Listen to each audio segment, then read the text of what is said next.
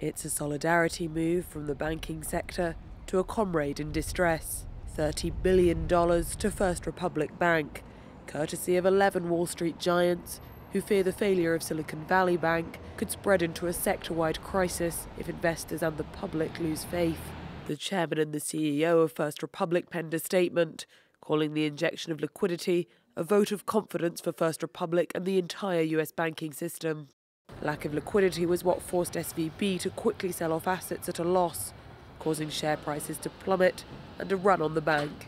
And it's what the 11 institutions, Bank of America, Citigroup, JP Morgan Chase, among others, want to avoid.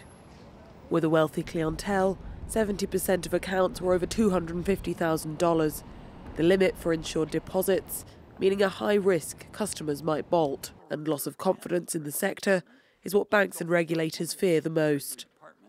I can reassure the members of the committee that our banking system is sound and that Americans can feel confident that their deposits will be there when they need them. Despite the bank-to-bank bailout of First Republic, shares still fell 17% in extended trading on Thursday.